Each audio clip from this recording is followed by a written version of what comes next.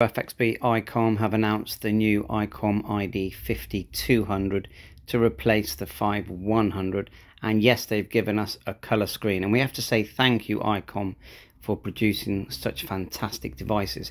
Now I'm having a nice close look here, and they have really packed a lot into this new model. If we look here at the top, okay, starting from the left there, you've got GPS, Vox, I can see Bluetooth, USB COM, so there's going to be a USB connection to this, Wi-Fi, SD card, and if we just scroll to the bottom here, look at that icon at the bottom, that is for photographs, that's for sending photographs, independent VFOs on both sides here, independent volume control, I know it's a bit blurry, but on the top left and the top right, then you've got your dial, independent channel change. So it is very, very similar to the 5100. Remember, the 5100 has that nice, very large screen. And what size is this?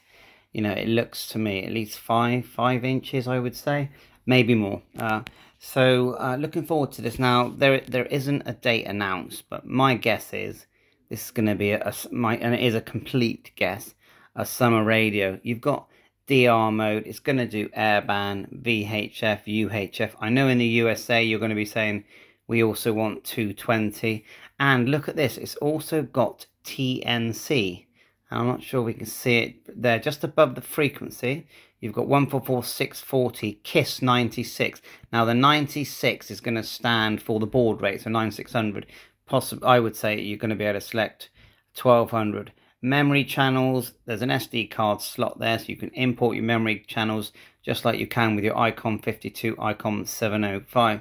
So for me, it's a winner, and my guess again is 50 watt radio, and you'll probably get 50 watts on 77s. The KISS one's interesting because ICOM always did DPRS. Now when you start to see KISS, now I'm wondering if they're going to do the normal APRS. So yeah, looking forward to it. And price wise, what do we think? I got a feeling this one's going to be and I think it's good value. I think it's going to be £800-900, and that's my guess. The 7300 Mark II, I reckon that's going to be looking at £1,300. So thanks to ICOM, thanks so much, and yeah, nice little preview here. Bye for now, 7.3, all the best.